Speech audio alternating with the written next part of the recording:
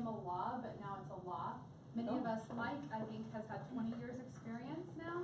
Monica, Michelle, Mary Ann, how long have you guys been in practice? In the 80s. 80s? Holy. Okay, so yeah, you but the way that they've set up somewhere it's called collaborative divorce, and they're going to get into it more. And I've heard a bunch of presentations on that, and it's just a better way for not only you to help save a deal, get more deals, and actually help your clients out to make the process a lot smoother. But it's just a great way. And the funny thing about it is when they talked about this one, what was it, about a month ago or a month and a half ago, I sent you an article from Philadelphia. Yeah. Where they're like, this is the new thing and it's going to blow up. So get on it. Learn about this now before you do this other project. It was a great article. So I sent her the article. I'm like, man, we got to get more of these things going. How about the agents? But with that, this is their expertise. They're a great group. Get to know them, listen to them, take notes, and so. Okay, thank you. Anthony of Lawyer's Title. This is such a great public service. I'm Jennifer Mosier, but I am in no way like the leader. We are all, every single person in this group, we are group led, and we are, to be clear, just a group of professionals who are all collaboratively trained to essentially help clients, get the words out, to help clients who are struggling with divorce, facing divorce, or some other high stakes legal issue where they have an interest that's hard to divide and they have to continue to cooperate. It falls really well into divorce and family law. So we have all been trained and we have all been practicing as collaborative practitioners, but we're not all lawyers. DJ Gone, Heidi Quinlan right here. These guys are mental health professionals. Mike, don't judge them by that though. They're both terrific. And then Mike, he is a financial expert and terrific. The rest of the people, Mike in the blue shirt, is financial. And then Steve, Michelle are both attorneys. I've had cases against both of them. I walked in and hugged Steve. How often do you see that with lawyers who have sparred in a case against each other? Michelle and I are still dealing with a collaborative case that hopefully we can settle it soon. Monica and I have negotiated a prenup, ante-nup together. Hope to have a case with you, a bigger case with you soon. And Marianne's the only attorney in here that I haven't had a case with yet. But that's just because collaborative law is so new. And we need your voices out there to tell people about this so that we create demand in the community. And in turn, lawyers will have to respond and provide this service. It is traditionally lower cost. That means less legal fees to the attorneys and more money to the client's pockets. Why do we want to do this? Because we think it's the right thing for families and we think it's the right thing for our clients. So this new law, Rule 67.1, Marianne's going to delve into that. I'm just going to turn the page here. This is what your clients are facing before they learn about Rule 67.1. Enacted in Arizona in 2016, it made this process available to every attorney in Arizona. So if your clients come to you and say, I'm going through a divorce, just mention, please, collaborative law. There's a new rule. Ask your lawyer.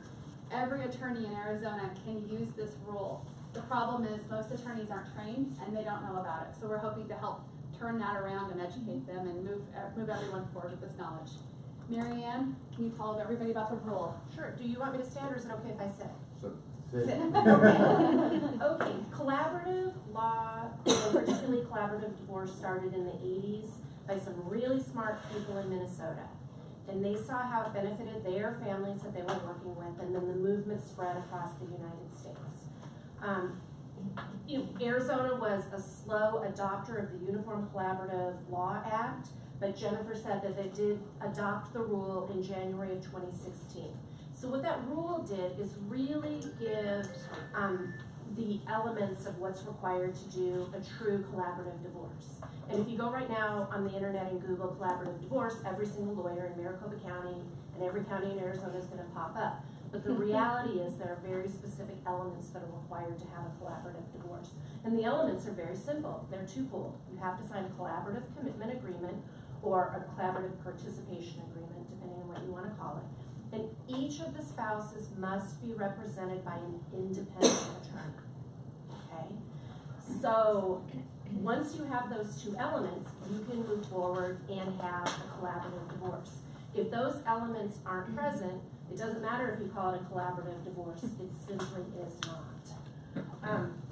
The next key element is that you must have that collaborative participation our rule sets forth what the minimum requirements are for that agreement. So it has to be in writing, it has to be signed by both spouses, it has to state what issue you are dealing with for your collaborative law issue.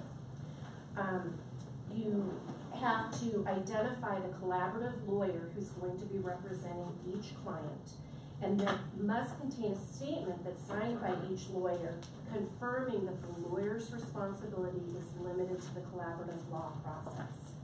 So those are the minimum elements, but depending on the needs of your family, there can be additional elements or additional requirements or additional concepts that you want to be in your written contract, which is your participation agreement. And we're going to come back later and talk about maybe additional things that you might need for your particular family's needs. You can do a collaborative law case at any point in the process. It's most cost effective and most beneficial, in my opinion, for the family to do it at the launch. But if for some reason there's been a case that has been started, one of the spouses went and filed a loan for the petition to get the clock ticking for some reason, and now they are finding out about the collaborative process and they would like to do that, you can then transition a case to a collaborative divorce case under the rules. And what happens then is you notify the court that says, hey, we are now going to be using a collaborative law process in this case. And the key import is that because of this rule change, the courts will now let your clients and that family you're working with resolve the case on their own timeline. The court will not interfere in your case to make you do the ministerial acts or the procedural acts in order to keep your case moving along on the court's docket. They want to give you that space to come to your resolutions. Despite the fact that the court takes a hands-off approach, if for some reason there was need for some type of emergency order, your clients are never precluded to go to court on an emergency issue if there was some issue like that. It may result in the collaboration ending, but by agreeing to participate in collaboration, your clients are never giving up any of their rights. And that's sometimes a misperception of collaboration. In collaboration, the agreement is that there will be voluntary, full, and thoughtful disclosure in your case. Our rules of court require full disclosure of basically everything. Arizona has one of the most broad disclosure requirements in a family law case. But this is all done voluntarily in a collaborative divorce case. Another key element of the rule is that before you execute a participation agreement, there has to be an assessment whether your particular case would be appropriate for collaboration.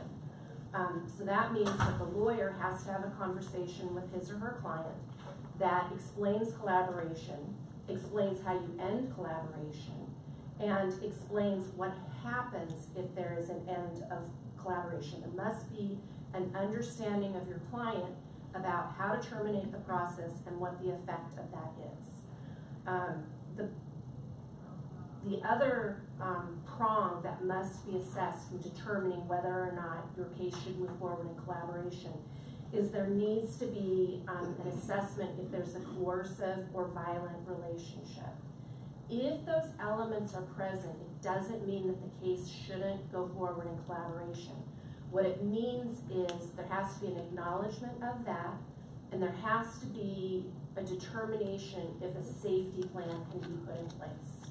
And I'm not just talking about a safety plan where, okay, there are 2 exits for a room. I'm talking about a safety plan so that if you have a lesser educated client or a lesser powerful client, that there are safety mechanisms in place so that person can meaningfully participate in the collaboration.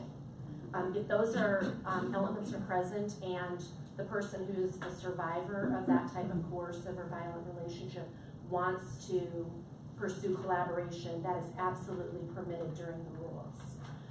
So we've talked about each of you have to have a lawyer, there has to be full financial disclosure, and if one of the parties ends the collaboration and wants to have the court decide the issues. That means there is a litigated issue. In your collaboration, it will end, and the people that participated in the collaboration cannot go forward in the litigation. So whatever compromises or communications that happened in the collaboration can't be used against you. So the biggest question I receive from people is, well, if I'm gonna have to replace my lawyer, why would I ever wanna go through that process of collaboration? And collaboration is one of the few processes that allows you truly to keep the process confidential. What is exchanged in collaboration is confidential, and there are privileges that apply to the communications that happened within your collaborative process. So depending on what your particular family situation is, the value of keeping your family business, your family information out of court has tremendous value, and the rule absolutely provides for that. So that's kind of a summary. If anybody wants an actual copy of the rule, you're welcome to email me and I will provide it to you, but those are the highlights. Do you have? Now, everybody has to repeat that back, right?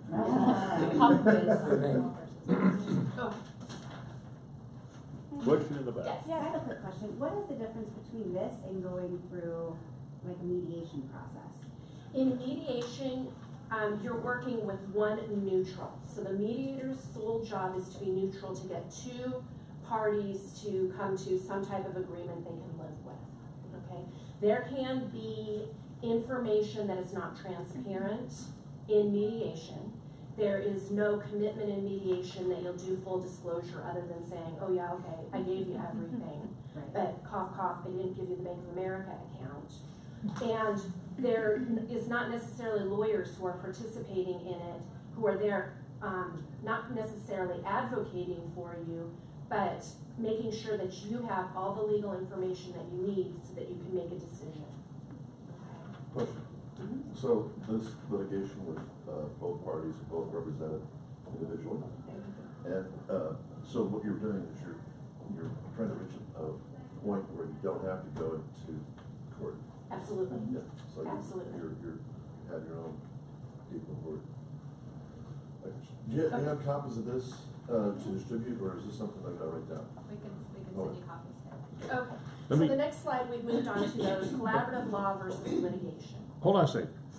Let me speak to that. Let me speak to that question just briefly because I think it's important. The job of because I did settlement conferences for the court for years, and some of these other guys did as well, and we also do mediation. The job of the mediator is to get people to settle. In other words, when I would do settlement conferences for the court, my job was to force two people to come to an agreement if I could. Right? I was unsuccessful if I didn't get a deal. And so it's a coercive process where you try and get both people to go away feeling like, well, I'm not happy with that, but I don't feel like I totally got screwed either, so I guess it's okay. Collaborative law is you all work together, and hopefully at the end everybody walks away going, you know, that was okay. I feel pretty good about this. I feel like, you know, I was part of the process. We agreed on things in a rational way, and you come away hopefully with a lot better result and a better feeling about it at the end. So that's the one difference. The other difference is mediation is usually at the tail end of the litigation in most cases, or at least after you've been through a bunch of money. You burn through a bunch of money with lawyers before you get to mediation. Collaborative, you start right from the beginning with that process, so you don't spend a whole lot of time and money just sending letters back and forth and sending documents back and forth and doing all the stuff that we all hate to do, but we have to. Okay. And I was going to say, just to add to that, the biggest difference I see is the lack of information that is often present in mediations. To kind of speak to what they were talking about, is most people are coming in and they might think it's a good agreement because they don't understand what the laws entitle them to. And often what I see in mediation is a power imbalance, where one actually has a better understanding of the finances and sometimes what the law would entitle them. And as mediators, it's not our place to advise on the law. Unless we see something that is completely unfair. I've called mediation and said, I feel like you need to talk to an attorney before we proceed to understand what you're agreeing to. but I can't make them go get legal advice as a mediator. The nice thing in collaborative is the attorneys are there in the room and the financial, so there's full disclosure, what the law would allow, what it would provide for, what the finances are. I mean, I have 2 cases right now with Mike here where one of the parties said, hey, something doesn't look right in the numbers, I think we're missing an account. I didn't even have to get involved. All Mike did was send a group email to my client saying, hey, it seems like our records might be incomplete, is there anything else missing? And they coughed up the documents, right? I didn't even have to get involved. Had that been a mediation, it might not have even been caught because we don't have a financial looking at the document saying, something doesn't seem right. Your expenses outweighs the income that should be coming into the house. Something doesn't add up. Where's the money going?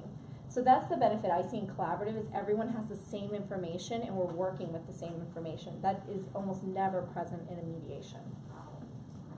One quick question, there's so much cooperation going on, getting through that process.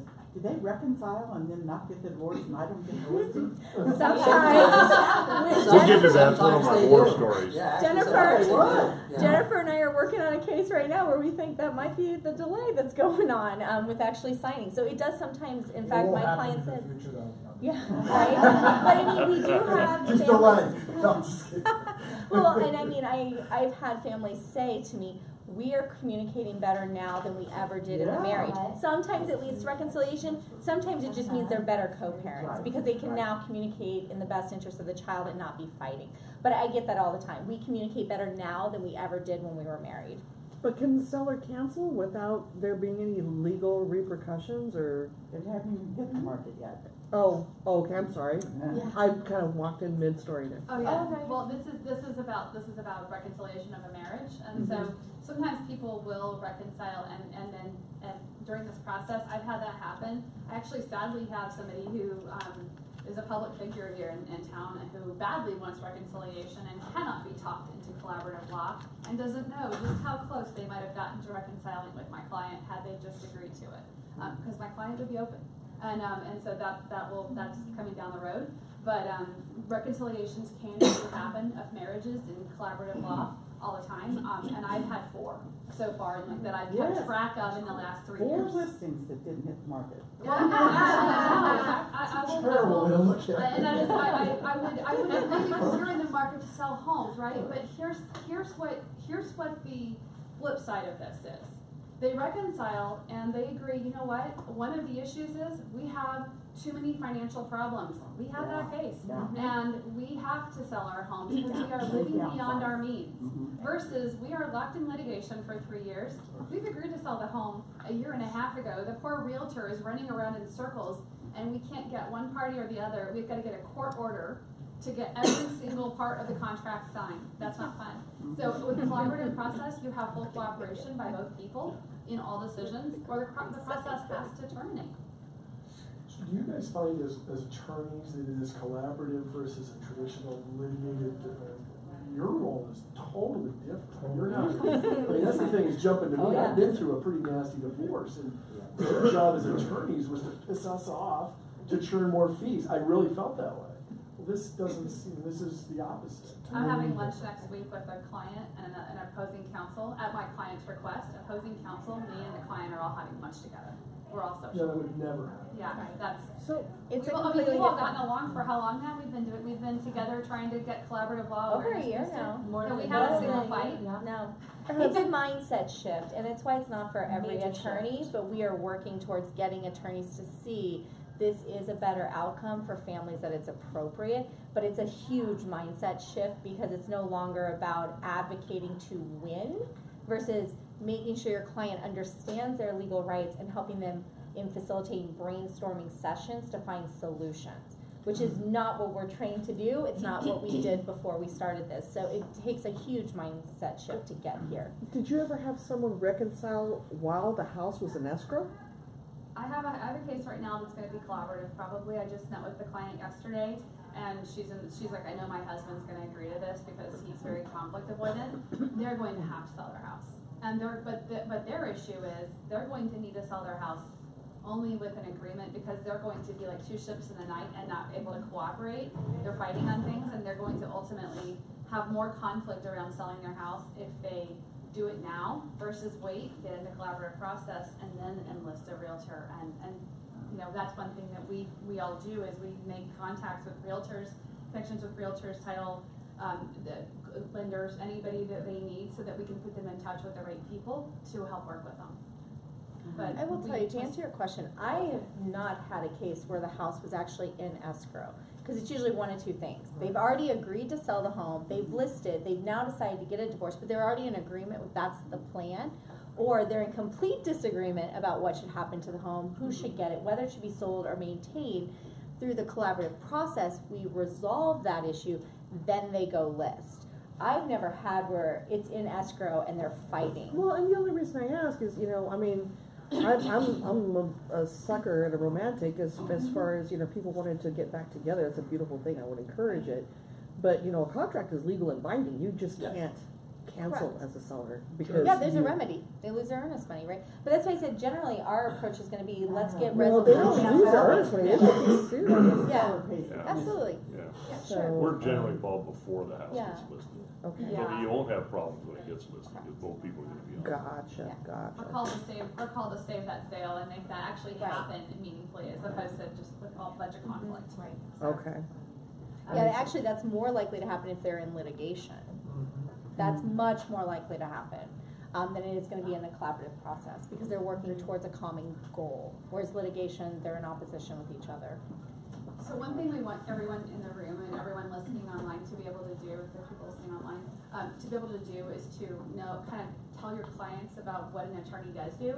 And I know we've kind of talked about that a little bit, but Monica, you were going to give a little bit more in-depth information about the role of the attorney. Well, and I think you've got a couple slides before that, and this leads into it as well. In a collaborative divorce, we've talked about some of the basic features. Each spouse gets their own attorney.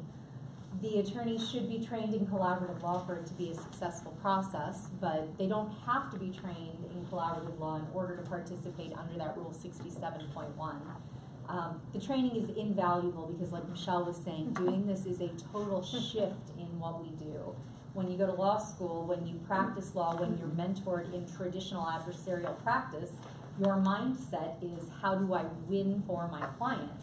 The attorney's role in a collaborative case is not about winning. It's not an us versus them idea. It's a very team-oriented approach where the attorney's role isn't to drive the bus. It's to navigate and help their own client to know what decisions that they need to make. So each spouse gets their own attorney.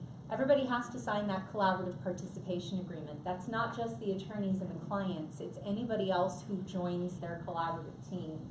And we've got people who will be serving in different roles on the team. Sometimes those people are known right from the get-go. Sometimes you don't know until the case has gone on a little further who might we need to help join in this process.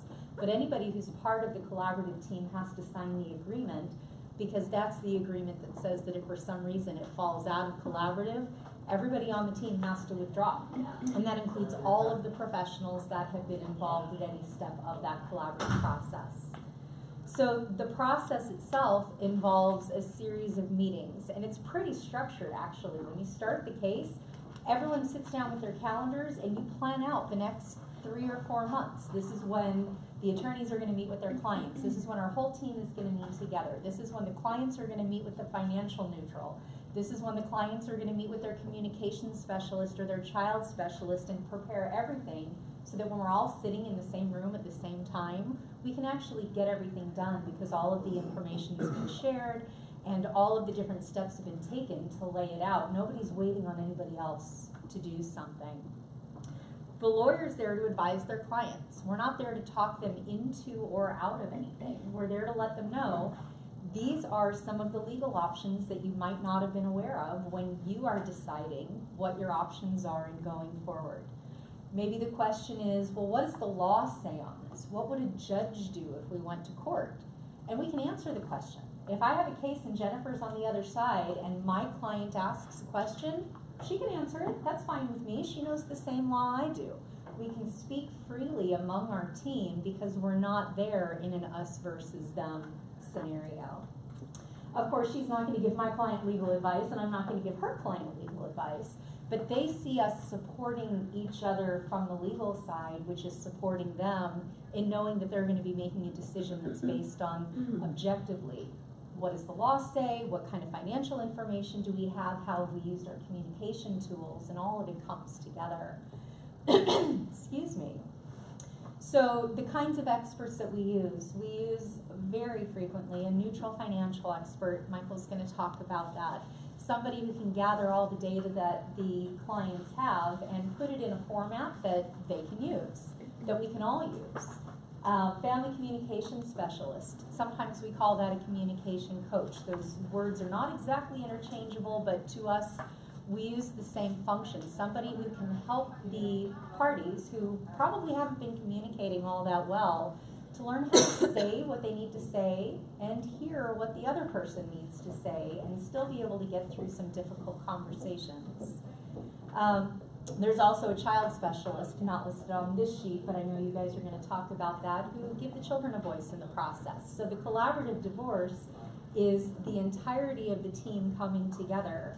And when agreements are reached, and I'm going to say when, not if, even though the slide says if, a consent decree is drafted, meaning the attorneys do what lawyers do, we draft the paperwork.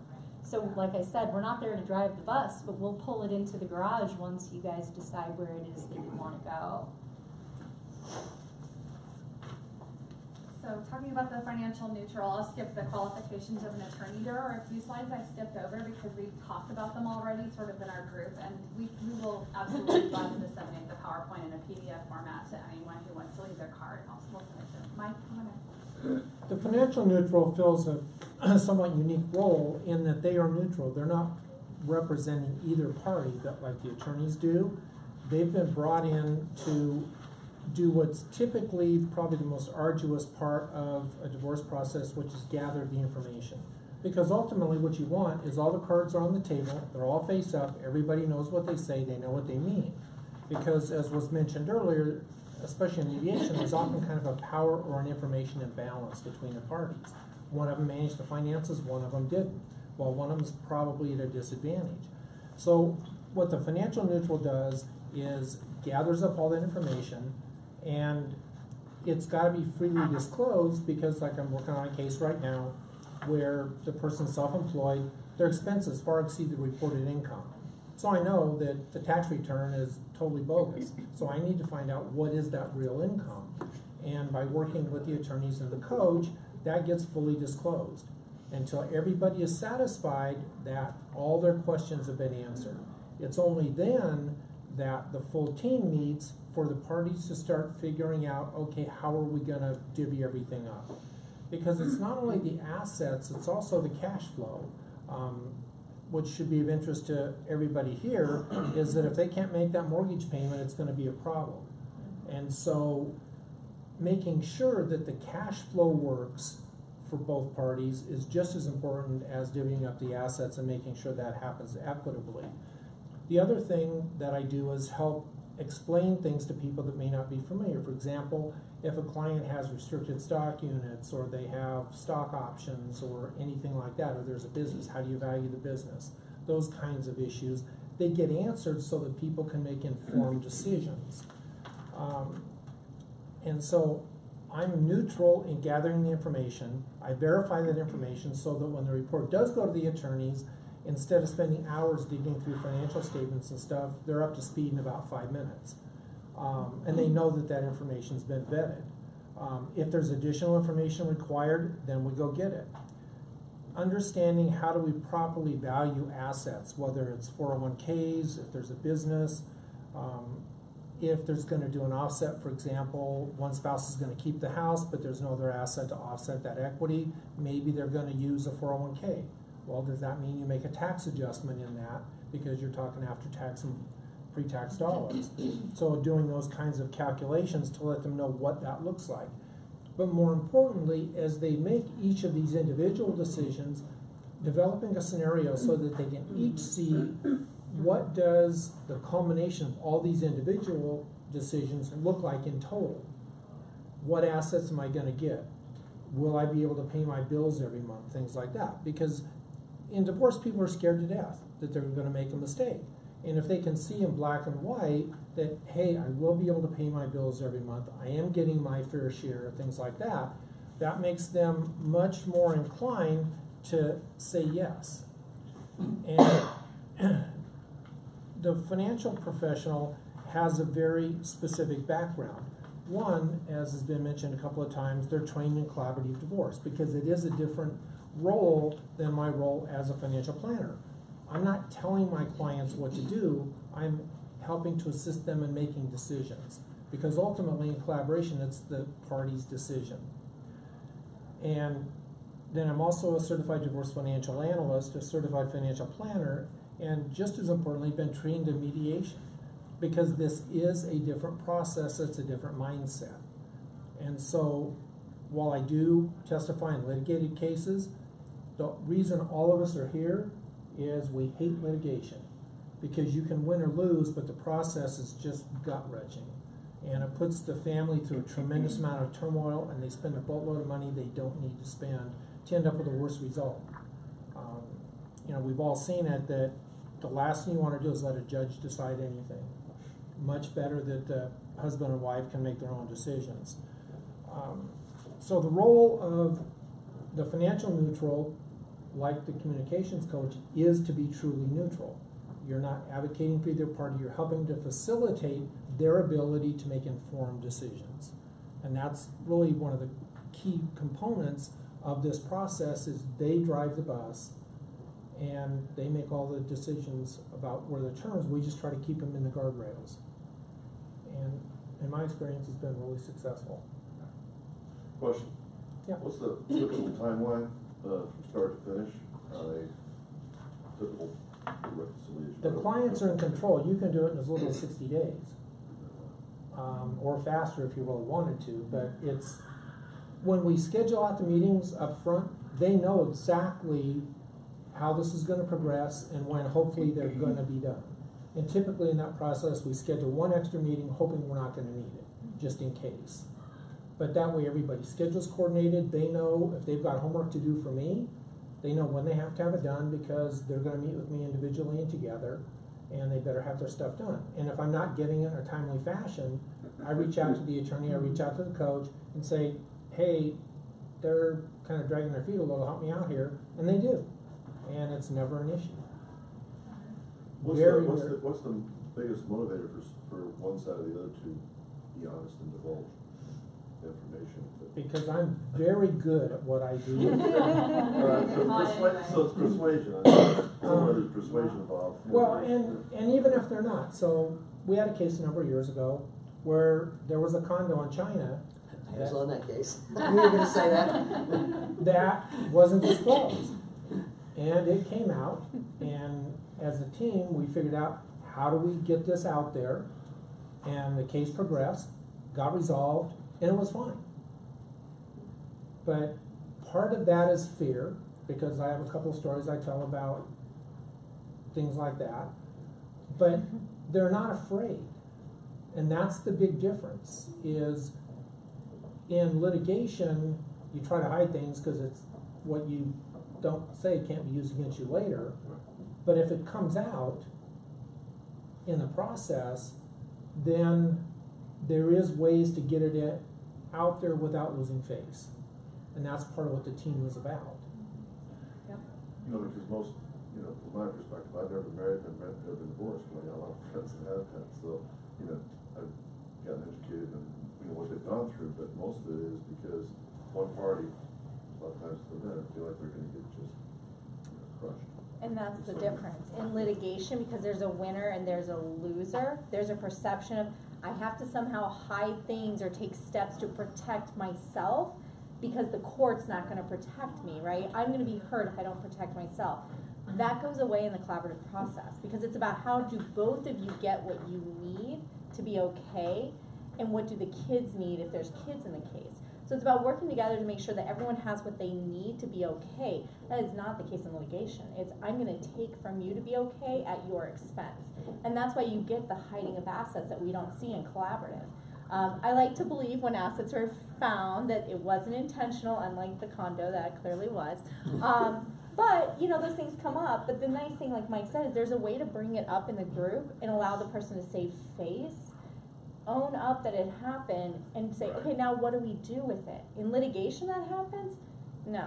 There's punishments. There's consequences. Yeah. Right? And so you have even more incentive to hide that stuff because of that. It's almost kind of a peer pressure thing. I'm in a case now where the wife had a $30,000 bonus from last year, and she really thought that was just her money. It wasn't community property, so she gave it to her mother. Didn't say anything to anybody.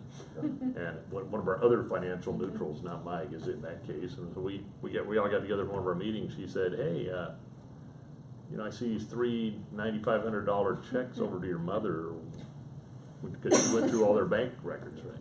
She goes, "What was that for?" And she had this kind of stunned look on her face. She goes, "Well, that was my bonus. I thought I could just know." So she was fine with it. Arizona's a community property state, you know, makes this work better, or makes it, you know, better than states that aren't community property? Doesn't really matter because the law is one option. Okay, as I explain to clients, here's what the law would say. Here's what each of you might consider fair, and it may not be the same. And ultimately, there's what do you decide to do?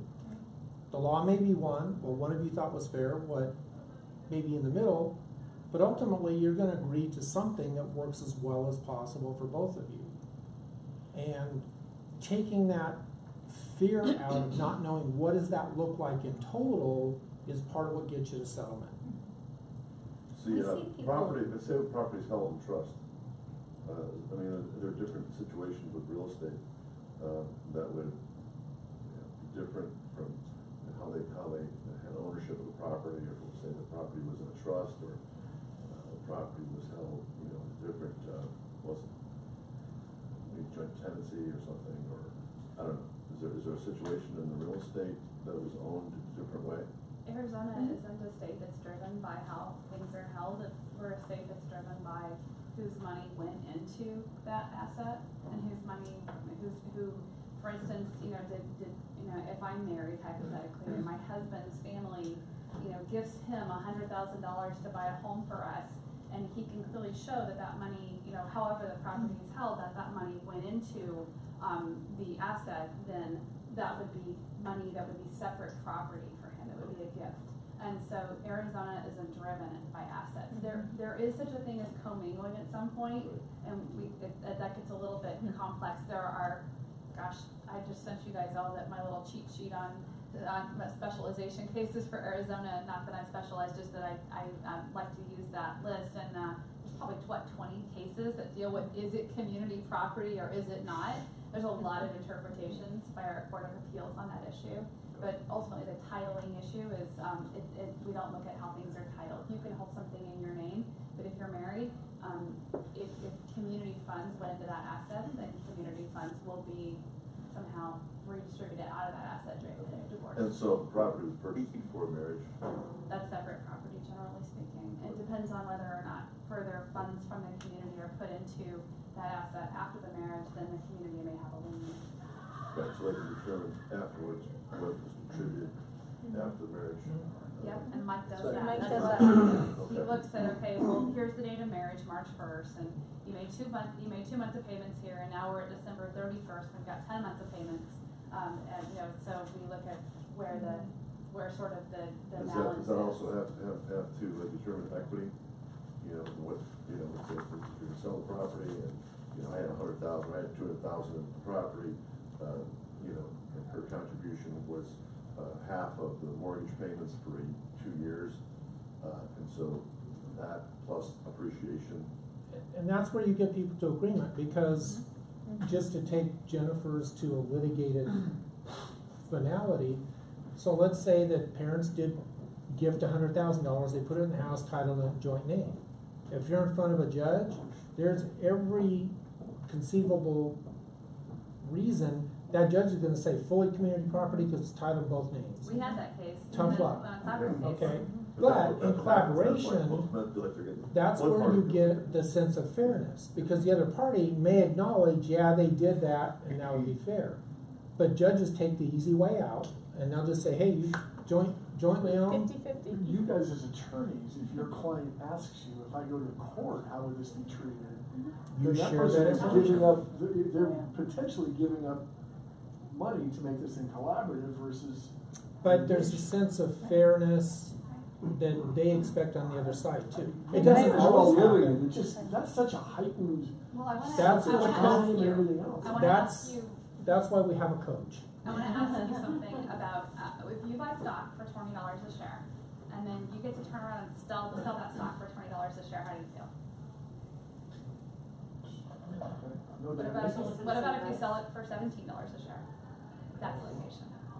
You're selling your stock that you've maybe paid in $20 and you collaborative, you're selling it more like $40 a share.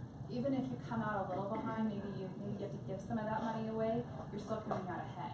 Litigation is at best a wash, and usually you're gonna spend more to chase after that asset than you ever are to get it back. But I'm just, if I'm the spouse of somebody whose parents put in $100 grand, and if I go to court, I'm gonna get 50 of that, but if I go collaborative, I'm gonna be fair and leave that 50 off the table.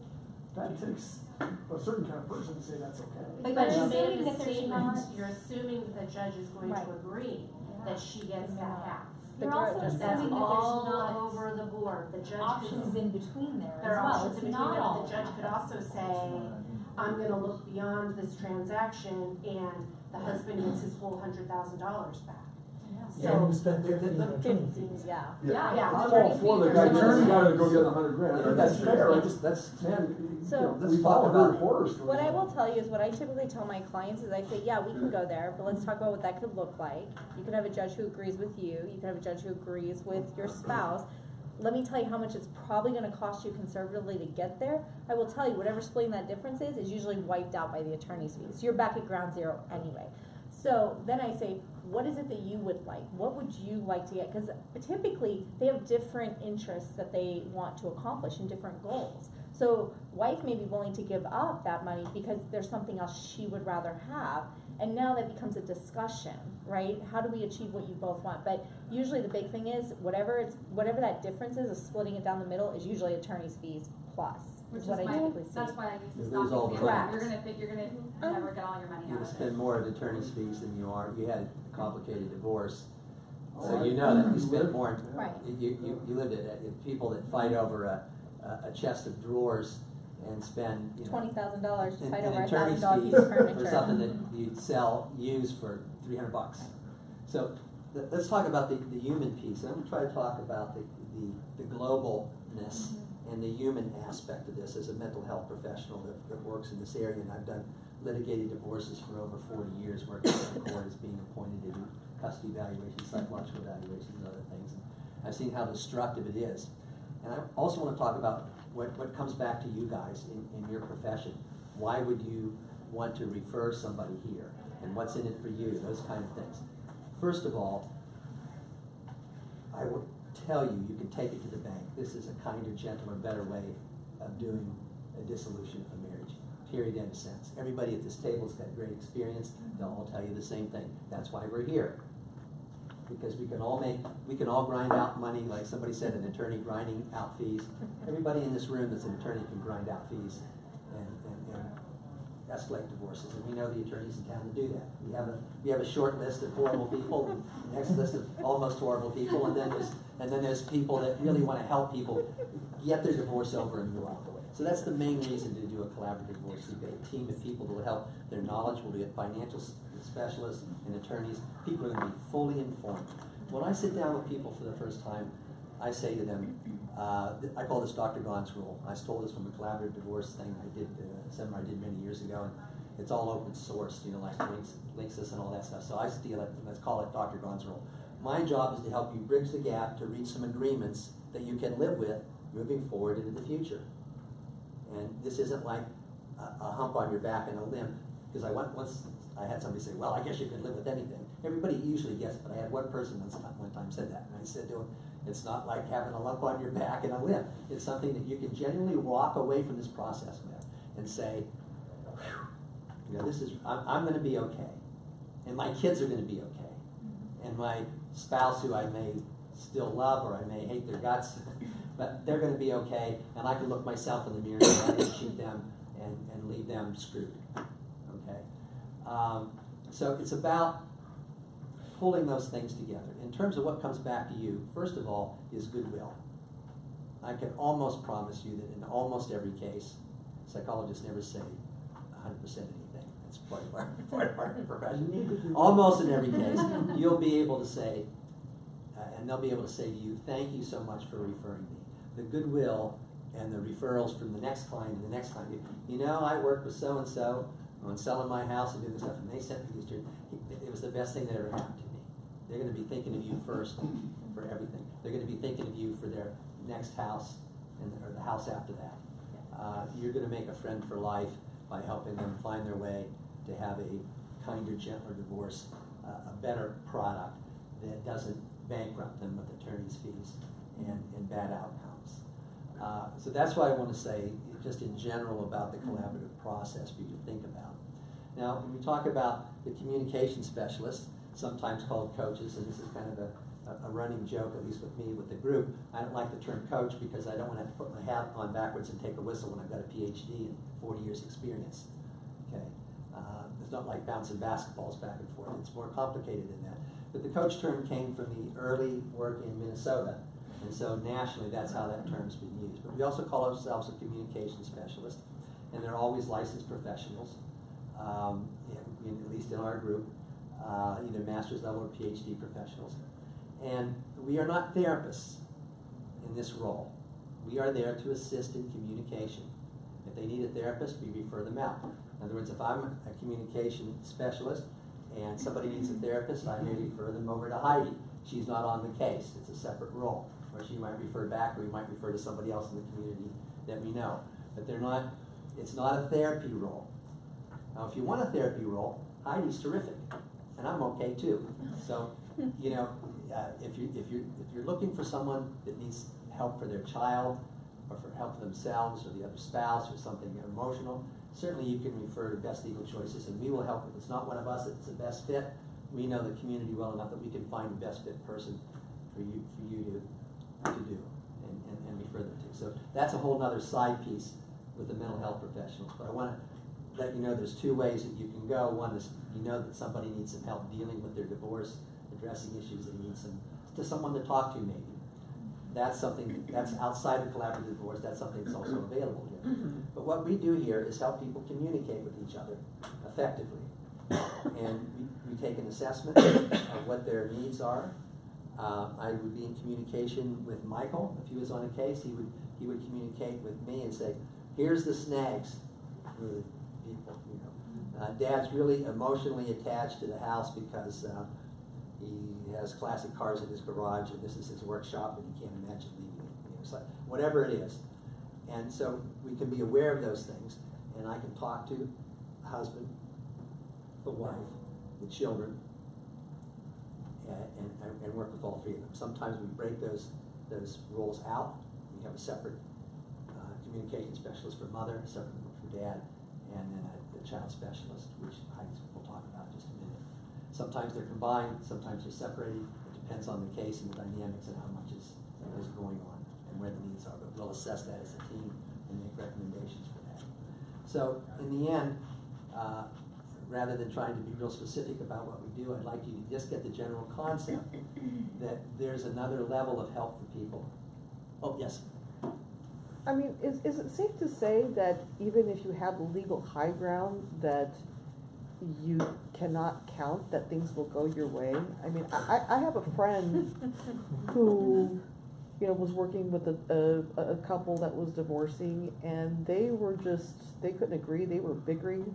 The judge got sick of it and told the agent, ordered the agent, didn't tell him, ordered the agent to slash the house $80,000 and to take the first offer that came in. So, I mean, I can really see some value in what you guys are doing, because if you pull that stuff in court, you know, the judge may not be that. One of the roles that we do as a communication specialist and stuff, and like one of the cases that we were on is, you know, sometimes, you know, obviously in divorce, people have different communication styles, and that's one of the conflict points. and it's helping each one understand in this process. Like Michelle said earlier, we communicate much better now than we ever did while we were married. And it's kind of helping them understand, you know, so-and-so thinks like this, and so-and-so thinks like this, and if we want to get through this, this is what I need you to understand, or this is the approach that the team has to take, and we may talk amongst the team, we need to be a little bit more this way or directive with this person, but we need to give this person more time to think when we say things, or check in with them more, take more breaks, something like that. So we kind of work through those things so that they don't get to that point. And we watch kind of the body language and kind of say, okay, you know what?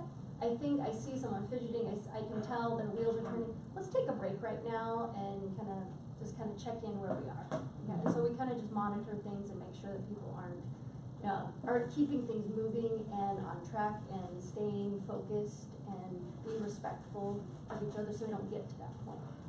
You don't want a judge making these decisions for you. That's what you're saying. I could give you a 50-year-old case when my mother needed to leave my father, and the judge said that the house had to be sold at auction. And my mother freaked out. And she didn't need to leave my father, by the way. She had a legitimate reason to go. And but she stayed for another 5 or 10 years because she wasn't prepared. Well, she wasn't willing to see the house go away and for her to get almost nothing out of it if it was sold at auction. That's how they did it back then. And to your point, sorry, go ahead, Dr. Well, that's okay. So yeah, you're preaching to the choir here because you're identifying exactly what's wrong with litigating cases.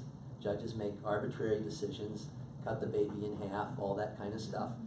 And we're going to be the ones that have to cut the baby. Well, right, but wouldn't it be nicer to be able to sell the house in an agreement and to take the time it needs to sell the house and get the price that the house should bring rather than have something rammed down parents' throats?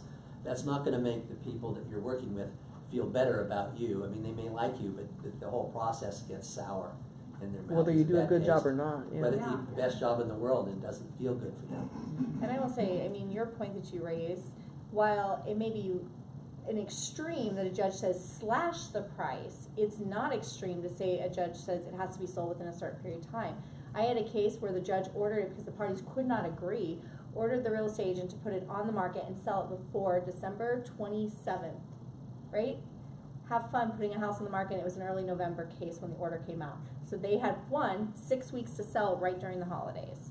So effectively the judge said slash the value of that home, right? Or they were going to be held in contempt with severe sanctions. So the reality is it hurts the families. It hurts you. You've worked really hard and now your commissions are being impacted because they can't agree. Contrast that with a case I had just last year. A real estate agent referred the family to me. The real estate agent worked with them to sell their home and then turned around and worked with both of them to buy new homes. That agent got 3 transactions out of it because the family worked together through the collaborative process, right? That's the value to you guys because that couple looked to that realtor as someone who turned them to collaborative, helped them through one of the worst things that they're going to experience besides a major illness or death. And I would argue a divorce is as bad as a death for that family. Exactly. And not only helped them with that house, got them into collaborative, but then they trusted that realtor. She turned around and got their next 2 transactions. And then additional referrals. So that's the value to you guys, is you're helping these families. So personally, that probably feels really good. You're helping yourself get deals done, but you're also going to earn their trust and respect and further referrals from them. And to add on that, you're going to establish yourself as somebody who's one of the most informed people among the people that you compete against, frankly, in this industry. I mean, you're all everyone who's a realtor is trying to get the clients' homes and get them sold or get them, help them purchase. And if you can establish yourself as someone who's uniquely qualified in that industry to help people deal with literally the very thing that could stand in their way at some point, that's something that I think will repay itself dividends for you in goodwill. And their faith in you. And I would add to that too, you made a comment about the person with the legal high ground.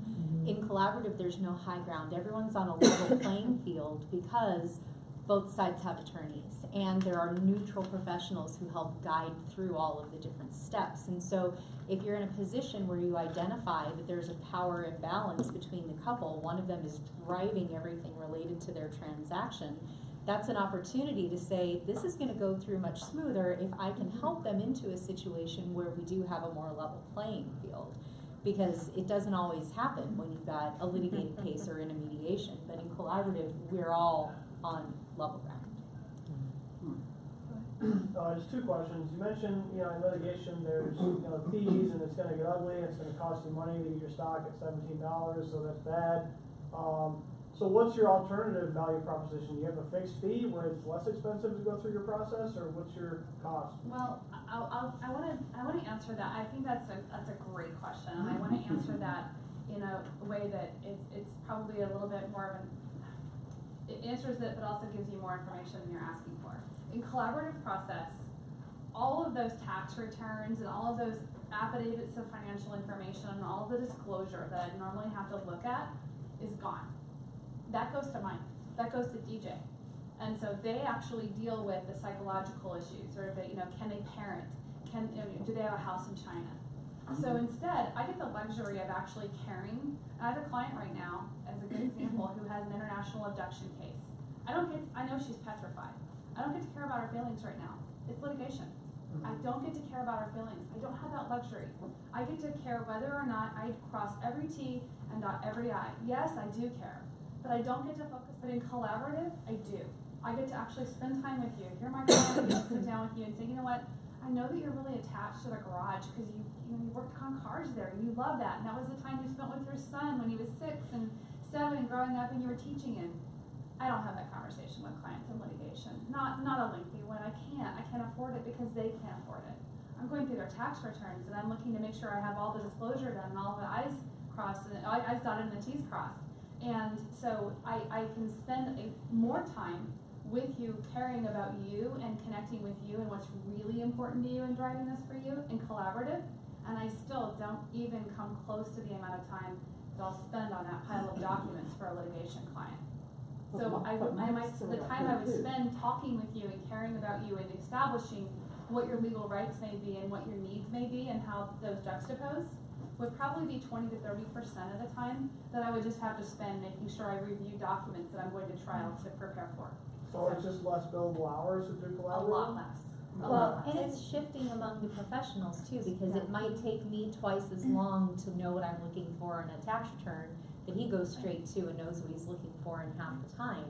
So the attorney's not trying to wear all the hats. We've got the right person wearing the right hat, and the cost savings is in not trying to mix with each of our different areas of specialization. And it ends up with fewer hours being put in altogether over what just the attorneys put in, plus then their expert witnesses. Because if I'm litigating a case, I may want someone like a Mike just on my side, and Jennifer may want someone like a Mike on her side, and now we've doubled what these clients are paying instead of having them work with the same professional. The big difference in litigation, Monica's gonna gather information. She's gonna say, I want the exact same information from you, Michelle. Never mind that half their accounts are joint. I'm gonna insist she give me her client's records. She's gonna insist she gets them. We're each gonna spend time going through the exact same financial records. We're potentially gonna bring in another financial person to look at those records again in litigation.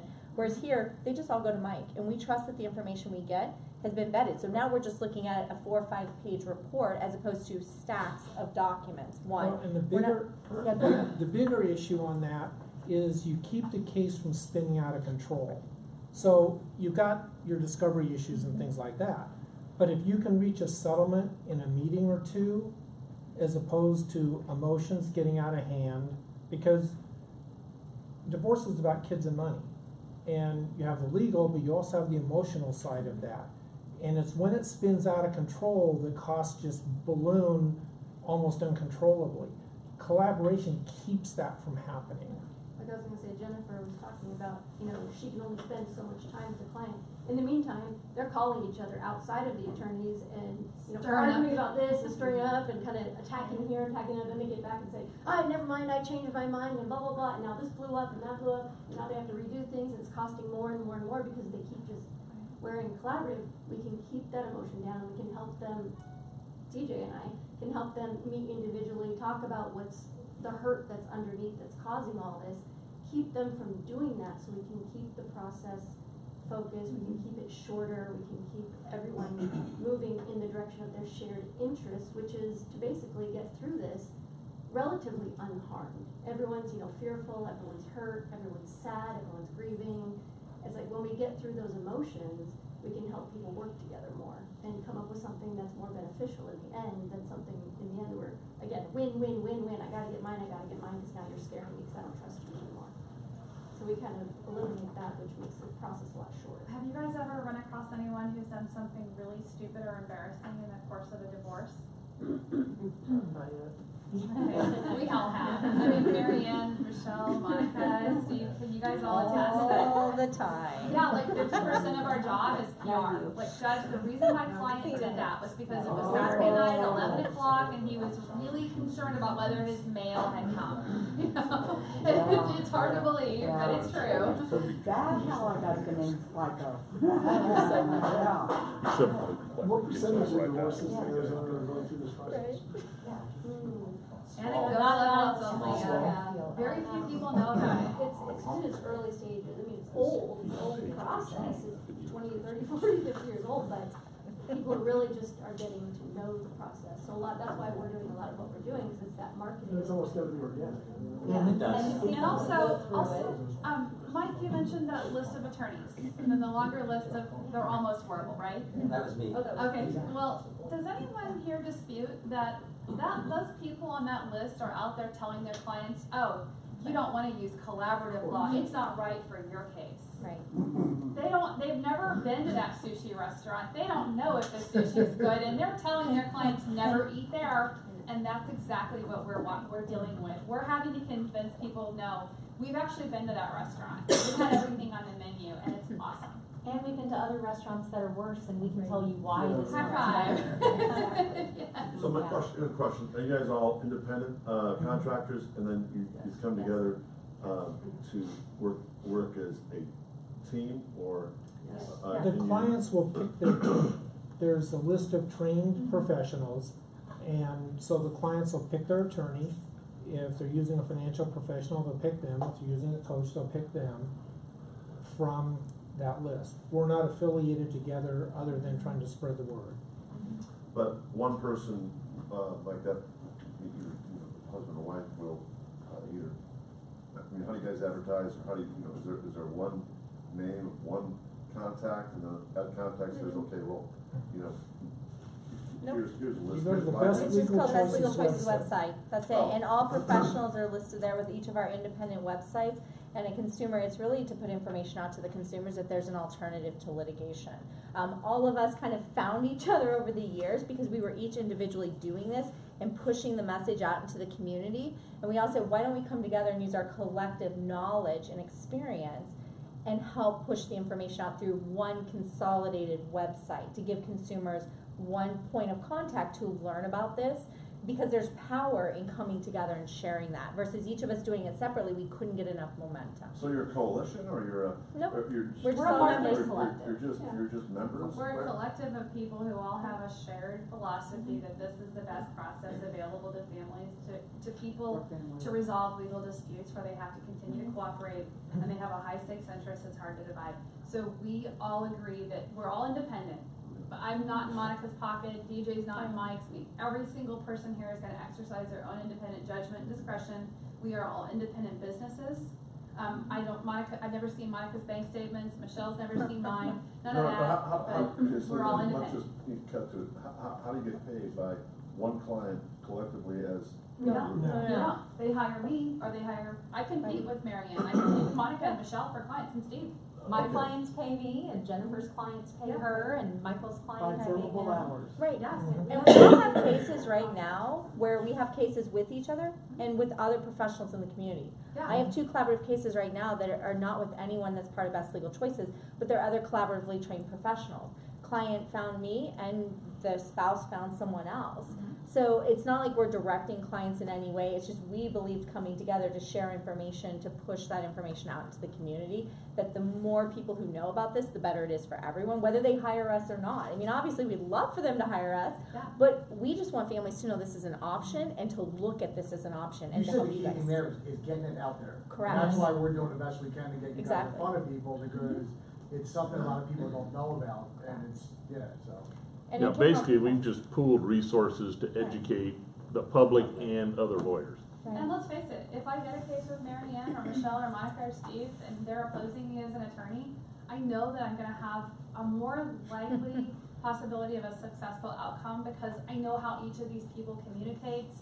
We've all gotten to know each other, we work well together, and so it's seamless. It's far more seamless than if someone from outside of our group maybe You steps guys have forward, that but big we'll list, still. you have that big list in your office, when you see you have a case, you're like, Yes. I go against that person. Or I Oh, don't yeah. get it all. Or we decline because we find out who the other attorney is.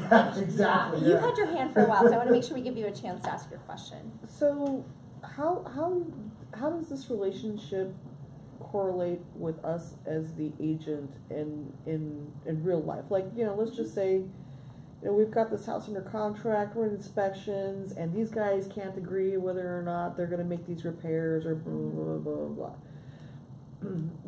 Do they come to you, or are you in communication with us, or how does that play out? I mean, how does that give us, or is there any edge for us? You have had the opportunity to hear a little bit from each of us. You can contact any of us at any time to get to know us better. But I see this presentation as showing you a resource for some of your clients. And I think from the attorney's perspective, sometimes they're going to need an agent or someone to sell a house. And if we get to know you a little bit better, we know that you're going to treat your people fairly and well. We would, I'm assuming, make referrals back. So. Well, I guess maybe that's not what I was saying. I think I may know what you're getting at. So the I mean, case I basically, we just send them to you and then just have faith that those problems don't No. happen. Well, because we're gonna help them walk through those things. Because Okay. a lot of that is about feeling, it's about, fairness, it's about all the, making sure that, I'm getting things my way, but we're gonna try and make sure that they can actually. Because, we're always trying to guide our clients as to, doing what's, probably in their best interest. But in the end, they're the boss. They're going to do what they want to do. We're Well, gonna and I help them wanna work say- as a team so that they can get the most out of the house, get both of their best interests met. And I want to say, because I did have the case in the last year where there was a real estate agent involved, the parties agreed that I could update the realtor. And they agreed that the realtor could update me on the status of the house. So I worked in conjunction with conveying information to the realtor and the mortgage broker to make sure that the transaction moved along smoothly so that they didn't start looking for a house before they knew we could finish things, right? And then if we got to that stage, we were all working together to get the right disclaimer deeds signed, the mortgage lined up, but the parties agreed. So that's why I said it depends on the case, but in that case, the parties were working together with the realtor and they wanted the realtor part of the team. So there was 2 meetings that the realtor showed up at the meeting because it was about the properties. And so they wanted the realtor to be there, and we recommended the realtor should be there because that realtor was gonna be the one showing them houses and helping them make decisions. Well, we don't want the realtor to be in the dark. So I'm a big proponent of bringing in additional professionals when needed to help get those outcomes, and we've done it in other cases. And I know every one of us have done that where we've brought in other professionals when the team feels that's needed and the clients want it. And if they're working with a realtor, I would say, my opinion is bring them into the team. So a good question, on top of that is, when you have 2 people who are, in the process, and you have a home that's listed for sale, and you get an offer, okay, now those 2 people aren't together, who do you present the offer to? You're presenting the offer to one client, and the other one gets pissed off because they didn't do they both get copies of the offer, or you have one person who's like, on your team would say, hey, we got the offer, and let's talk about it. Well, in the interest of transparency, for example, if I'm mailing one client, I automatically copy the other one on it. I mean, there is no behind the scenes anything. Everything is totally transparent. Well, and just to add to that, there is still attorney-client privilege and confidential communication between the attorney and the client, but to the extent that the client might reveal something to the attorney that would not be consistent with collaborative principles. If my client says, hey, I have a condo in China, don't tell the other side, I can't tell the other side, but I have to withdraw from the case because I can't then fulfill my duty to the collaboration itself. I still have my duty to my client. I will never tell anybody about that condo, but I can't be on the case anymore and they need a new attorney. What's the percentage of people that come to you without a real estate agent, and then what do you do with that from there? 90% probably come to us about it. Yeah, sometimes they haven't made the decision to sell, or Right. they want to but haven't taken that step. Decisions made during part of the process. Including who the realtor's gonna be or how they're gonna be selected. Right. If the two parties can't agree, then maybe their agreement is that among the team, we'll select someone for them. For their vetting, of course, but So you the know, more that can referrals be their. agents send you guys, there's a possibility you'll send referrals back. Giver's gang, like. Of course. We I'm just- need No, our, that's- we need our that's- terrific that's- professionals in the community anyway, right? Bingo, that's, I mean, that's the That's whole. life. And just that's know, just- to the extent they come to us, because I've had this happen where a realtor does send a family in, and they're in that process, I'm not gonna send them to someone else. So just know that none of us would do that to you guys. I know sometimes at the back of your mind, it's like, well, what if I send him and then they send them to another realtor? That's not gonna happen, that because that's not wasn't within fun. our integrity. But I think to your point, it does create relationships, because if we don't already have Bingo. realtors and they do look to us, well, now we have a list and we can say, well, these are great people who support collaborative, who are gonna work with your family to achieve a common goal and objective. Because we know if you bought into the process, you're coming from the right place that we are. We would welcome communication from you guys. I think everybody. I just learned something last week about Arizona law that I didn't know, wouldn't have any reason to know. But a couple's getting a divorce, and I don't know if it's collaborative or not, but he wanted to simply buy her out of the equity in the house. The reason he called me, he says, Trish, the house isn't going on the market. You would be named in the divorce decree as the listing agent if it went that far. He goes, but I'm not ready to sell. I'm going to buy her out. And he has me put the calculations together for the title company, the commissions, and allowing for deferred maintenance, taking that, what he thought at that moment, off the top, Yeah. which was at least $60,000, that, and then he would divide the remainder, 50-50. Then he found out, he says, I'm sorry, I didn't contact the lawyer and learn this, that if I'm buying her out, there are no fees. You take the appraised value and then what the mortgage is, and that's the amount that's divided in half. There are no real estate fees that are divided in half. And that's case law. There is no That- deferred maintenance that's divided in That's half. a good example, though, if that's what the law says, Mm-hmm. but they can agree to something different. We actually just had a case where they decided to allow half of the selling costs, which they can do by agreement. And Oh, and she they wasn't both gonna do agreed. that. Well, but in this case, The they law did. was on her side. What he then didn't understand is, now that I've learned that, and thank you for all that work that you did, but now that I learned that, I really don't see why she doesn't allow me to buy her out, because it benefits her by $40,000. Right, Right. because if the buyout doesn't happen and the house gets sold, they both lose Yes, what yes, wouldn't have but been that taken. case law, I says, maybe she just doesn't want you in the house. Which makes me think it may not be collaborative. And that isn't the way it always was. I mean, that case is, I don't know how True. old is that case? When- 10 Within years the last- ago, maybe, I within mean, the last prior 10, to 15 that, years. we generally Prior to when? looked at Yep. like 10% at least would be cost of sale. that From the you take appraised off value, the they top. had a professional certified appraisal, and they both agreed on that price, and that's where the difference of the equity is. So there's a $400,000 window that was there, but when was that case law then? Maybe I don't 5 remember years when that ago. case Yeah, was. I think it was a little longer Longer than than that. that. I think it was almost 10, Closer right? to 10, Maybe 10 years 8 or ago? so, 8, 9. roughly, yeah. Roughly. 10 at And this it comes point. up a lot, it comes up in mediation, it comes And up I in was litigation. surprised though, I would have thought you would take those fees off the top, and this is what the real equity is. No. Well, And you know, I- we've been through all these, Mm-hmm. what do we call them, recessions? Yes. You know, we've Oh, gone, yeah. we've gone Yeah, from the yeah. big issue was dividing the equity When to there is several dividing years the ago, the equity, big right. issue is, what do we do with this albatross that we're Yeah, underwater on? Yeah, how much debt do you want to share in? You know, so it's always a quandary for the So court. because you made the comment, maybe it's not a collaborative case, and I think there's a misperception that in order for collaborative to be successful, the couples have to be friendly with each other or in communication. We actually have a case right now, there's a significant history, over 20 years of domestic violence, of verbal, mental domestic violence that the children have witnessed. The children are estranged from the father.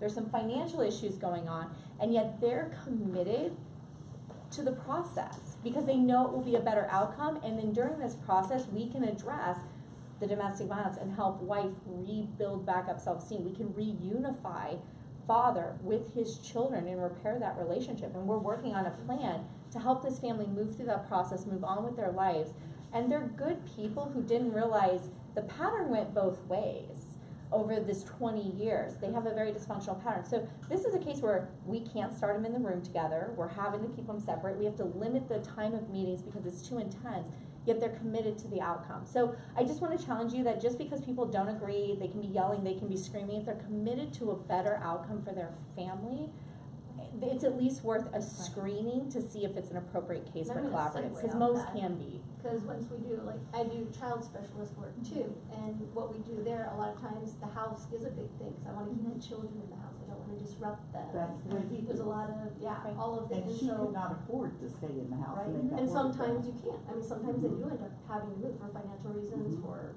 relocation reasons, whatever.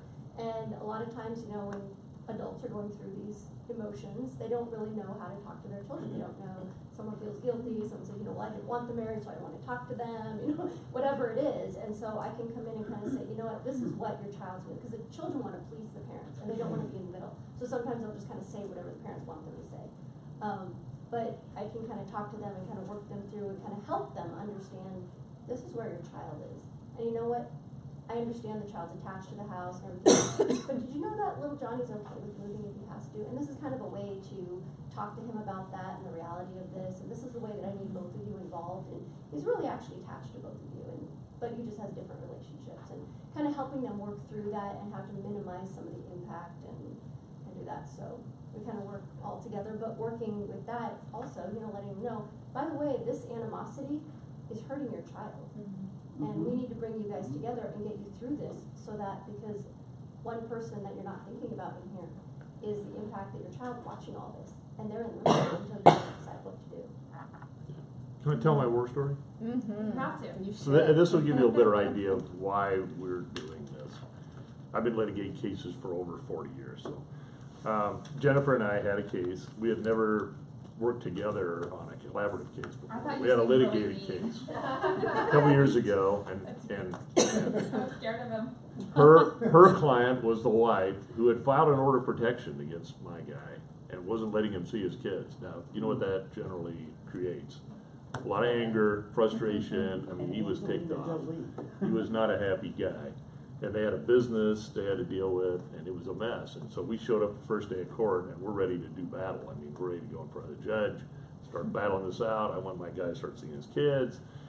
And so we talked briefly, and I said, you know, this guy really doesn't want a divorce. I mean, he's mad, but he doesn't understand why she's doing this. And so Jennifer went and talked to her client and came back and said, what do you think about doing this collaboratively? We've both been trained. And they said, all right. So we went in and told the judge, we decided we don't want a hearing today. We're going to pull this case out and try and resolve it. Do So you remember what the judge said to us? yeah, he said, what's that? He Yeah, goes, this collaborative law thing, I guess, hope it works out. yeah. Like, he didn't know what it was. So- Law. So we realized, we met with them one time and realized their big issue was financial. That they were both all stressed out because they were behind, they were underwater on stuff, couldn't afford things, that the husband was working all the time, trying to make ends meet. The wife thought he was ignoring her and the kids and not spending any time with them. So she was mad at him for that, and it was just, you know, they didn't communicate at all. So we got Mike involved on helping him with the finances. Anyway, bottom line is they reconciled. So there's a case where they ended up filing bankruptcy, I think. They got out of their house, and then we ended up getting a realtor to sell the house for them. And they worked things out and got back together. So it was a great result. But one of the reasons I didn't want to take that case in front of the judge, you guys probably don't know this, but we've got a huge trial court here in Maricopa County. We've got 100 judges, 50 commissioners. One of the largest trial courts in the country because this is such a big county. And the family law judges are generally, that's the first assignment a new judge gets. Most of those judges do not have a background in family law. They come from everywhere. I mean, they're prosecutors, they're commercial litigators, they're stock broker guys, you know, whatever. They do transactional work. So they come in, so I can tell you on this, the lawyers on this panel have more knowledge of family law than probably half of the family law judges right now because they're new, they're in their first year sitting on the bench. So you're taking your complicated case in front of someone who doesn't have a lot of experience in this area, just wants to hear the evidence and get to a decision. They don't wanna, you know, spend a lot of time burning brain cells to figure it out. They're expecting the lawyers to tell them what to do. The lawyers are advocating for their clients, and we're both telling them opposite things, right? And it's a mess. Seriously, it is a mess. And they give, because they have so many family law cases, what is it, 18,000 last year? 18,000 filed last year that were divorces. I think there were 35,000 domestic relations cases Okay. total. So The it's like largest half, number of that's over cases, half divorces. yeah, largest number of cases filed are in the family law bench. It's every year. So year over every year. one of those judges is, got a heavy caseload. So they have restricted our time, most cases, once in a while we get an exception, but most cases, we have 2 to 3 hours to resolve all of the issues between two people that are separating their lives. That includes the kids, spousal maintenance, dividing up all their property. I get about an hour and a half of testimony You're lucky. on from my own client and the other side to resolve that. It is not a good system. It's what we got, and I'm not saying the judges don't try. I mean, they're people, they're trying to do the right thing. But you are way better off not letting the judge decide your case in almost every case. Yeah, it's kind of. And I sat as a judge for 15 years, so. It's kind of the equivalent of having more judges in the room in terms of our experience. We've seen what all the judges will do, and we've also got a lot more experience. One thing I just wanted to touch on, because I mentioned earlier that this isn't just for divorce. This is actually something that people can use. This is a process people can use for other purposes. And so I just wanted to kind of make sure you guys saw this list. You may have probate court cases as well. There are, I want to say there are like 12,000 guardianship and conservatorship cases filed last year in Maricopa County. So probate can often force the sale of a home. And if you want to talk about something worse than warring spouses, try warring adult siblings. Have fun with that. Some of us do probate. I actually do probate cases. I enjoy doing probate cases. I would love to see probate and collaborative law collide. But right now it's hard enough just to get into the divorce realm. But you also might have a family business or a for sale of a business where the business operates out of some owned real estate. And so there are a number of potential ways that collaborative law can intersect with legal issues. For example, I'm looking at the list there, talking about guardianships of loved ones or wills and trusts. I've been called in on a couple high-profile cases. One guy was 107 years old, and he needed to have his capacity verified because he wanted to change his will somewhat. It could have been a really messy case. It'd be the front page of the New Times in the end. But there's a lot of ways where the mental health side can assist with some of these things too. If you start going through that list, where would you need a mental health professional to be involved? A lot of these would include that. Contract disputes, any kind of family work, probate, and things like that to get warring siblings halfway close to being on the same page. Anytime people have to continue to cooperate on anything that they can't really divide easily, and they just have this shared interest, and it's high stakes to both of them. And it can be anything. I mean, it can. I see you've got your puppy with you, and it could be a pet. It can be. Probably many of us love dogs on this panel. I know DJ does. And so it could be anything. I have had entire divorce cases over a dog. That's $12,000 in legal fees. I mean, she took the dog and he wants it back. And so it can be anything that people can't work out. And so not to end on that note, I think it's really about the kids and about the house, and those are usually the big. It's about the dog. But I think that's, and you raise a good point, Jen, because we've had several cases where, under the law, they're property. They are. Dog is property. I will tell you, as a pet owner, my pet probably is treated better than my kid. My dog is on a spoiled rotten, right? So, pets are really personal to people, and we have a lot of time spent working through that. I've had shared custody agreements that get worked out on the pet, because that's what the family needs, right? For the kids, for the adults involved. You go to a court, the judge is like, it's property. Talk about demeaning something of value to people. And it's not the judge's fault. To Steve's point, the judge, they care as much as they're able to, but the law is the law. That's the beauty of collaborative, is we can say, okay, the law says X, but let's talk about maybe Y is the better outcome for your family if we can agree to it. So, I want to end for sure. That's because dogs are a lot more loyal than kids. That's true. That's true. Shorter commitment too, right? Not like a lifetime of just sending money out the door. You guys have a website collectively? BestLegalChoices.com. Thank you. Are we best gonna hand legal up, we got some of the choices. brochures back I here? Yeah, have we've got a some few brochures, but they're all just with my card, and I have a few you that have might you give too. I out. would like to have cards for every single person on this panel and every single person who doesn't. Monica, you, I brought some Michelle, cards. have a Yeah. few cards with me, and Wendy does too. But I'd love to have everyone's cards because I had people in my office yesterday who were like, "Give me some other attorney's cards." So who can we send anything to, or Anthony, do you want to take care of that? Yeah, we'll send it to Kelly. And then Okay. Kelly, I just had a meeting with some advisors in Yeah. case. And Anthony, you have Thank you the so updated much. PowerPoint. Yes, I with do. No, my this message, isn't like, mine. on- You guys Yeah, I got it though. You I want better, I was you want pulling a it, it was, yeah. Okay. But just some information in there about the best choices and where they can go to have, you know, make sense. Just get information. You can go and you can find our professional files. Put it in and the you can drawer, just though. reach out, you know, if you want to talk to Monica. Oh, yeah, I actually have a couple of,